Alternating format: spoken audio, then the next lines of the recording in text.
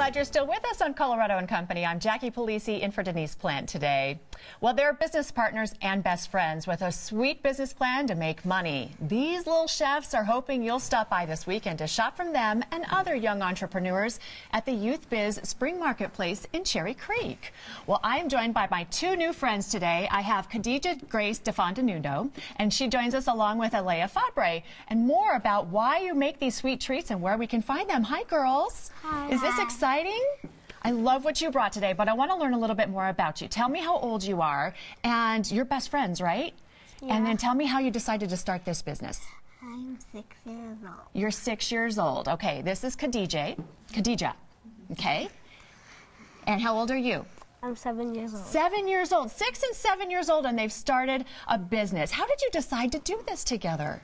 So I decided because at school I was watching my friends making their business. One was a lemonade stand and one was a popsicle stand, and that inspired me to tell Kadi. I love it. So one was a lemonade stand, one was a popsicle stand, and now you're doing sweet treats. What kind of sweet treats are you doing? And who's doing all the baking?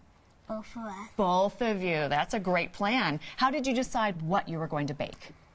So we started brainstorming which we were going to do.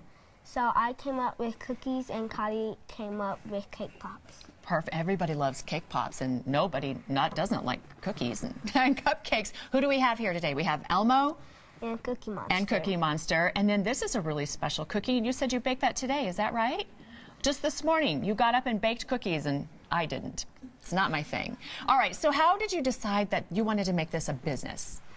So how we decided to make this a business is because we both have stuff that inspired us to make a business, and Kadi told me some stuff that inspired us to make Little Chefs.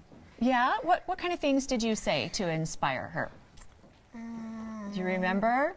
No, you just had a conversation about it. Sounded like a good idea. You put your heads together and you said, this is going to be something we can do.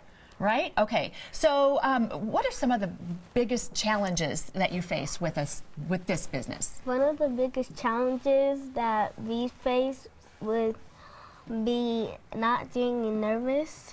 Yes, not being nervous. And I face that on TV all the time. And trying to speak up a little bit to the customers so they know that we're speaking to them. Very good. How adorable are these girls? Are they fantastic? And what an inspiration for other young entrepreneurs. So what's the best part about having a business together? You get to bake and you get to eat the treats when you're done. Yes, you do. You get to lick the batter and eat the treats. You got to make sure that they taste good, right? All right. So what would you say to other young women or young men who feel like they want to start a business as well? What would you say to them? That be brave and don't let anything get to you, and when life is hard, it makes you get stronger and stronger. Good for you. I'm so proud of both of you. You're also involved with the Young American Center for Financial Education. Why is that important? When you're talking about financial education, you've got a bank account, right?